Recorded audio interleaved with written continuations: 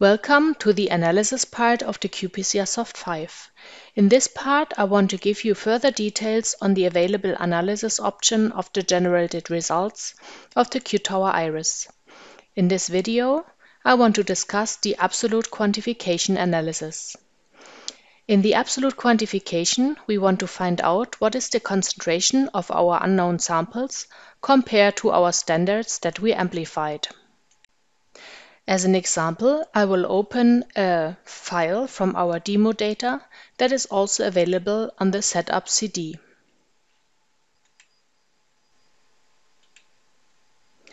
In this demo data, we will see that in a thermal cycler, we scanned a 3-step protocol, as well as a melting curve, and one channel, the blue channel with cybergreen dye, is scanned. For the absolute quantification analysis, it is a distinct sample layout required. We recommend to use at least 3 concentrations with 3 replicates for the standard curve of the gene of interest and also 3 replicates of the samples of unknown concentrations. Here we have 4 different concentrations of our standard with 3 dilutions, and we have 3 different unknowns.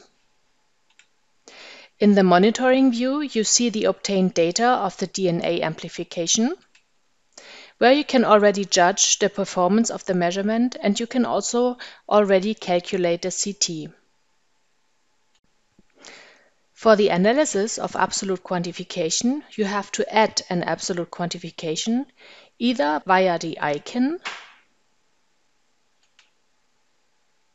or the drop-down menu, and then you enter a name and press OK. Then we select a gene of interest or channel of detection, which was cybergreen in this case. In the Explorer bar, you can select which wells should be displayed in the analysis. You can, for example, only select the standards. Here you will see that the single 1 to 10 dilutions have an approximate CT difference of 3.3 CT values, and our unknown samples lie in between those curves. With the concentrations of the standards, the software then creates a standard curve, which can be investigated in this tab down below. The standard curve also gives additional values, such as the regression or R-square, which indicates how well the points fit our standard curve. It gives the slope and the offset and the PCR efficiency. If the PCR efficiency of the used primers is at 1 in each cycle, the amplicon is doubled in each cycle. If it's lower, the PCR efficiency is less optimal. Ideally, it lies between 0.85 and 1.05. In the table view, you can see the CT values of our curves and the calculated concentrations of our standards. And on the basis of the standard curve, the software calculates the concentrations of the unknown samples, which will be shown here. By clicking to the well, you can change the arrangement of the table from column-wise to row-wise and vice versa. When you compare the curves of the unknown samples that lie above or between the curves of the standards, you will see that the concentrations of the samples also lies above or between the standard concentrations accordingly.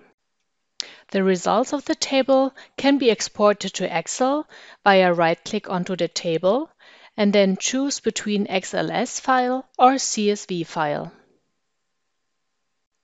With the results of the standard curve, you can proceed in a similar way by right-clicking onto the diagram and either copy the chart or save the chart and save it as a CSV file.